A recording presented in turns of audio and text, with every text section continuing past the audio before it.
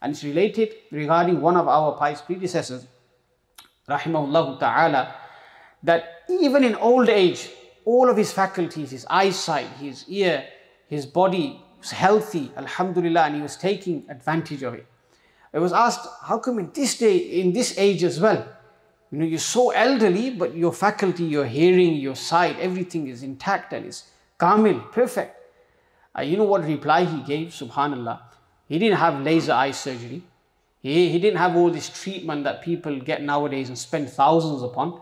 And at times later they regret it as well. No, it was none of that. He said, in my youth, what I did, I remained obedient to Allah subhanahu wa ta'ala.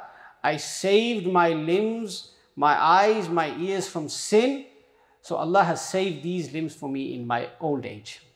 Allah subhanahu wa ta'ala has preserved these faculties for me in my old age. That I'm old now and this is what you see, alhamdulillah, I can still see very well. I can still hear very well.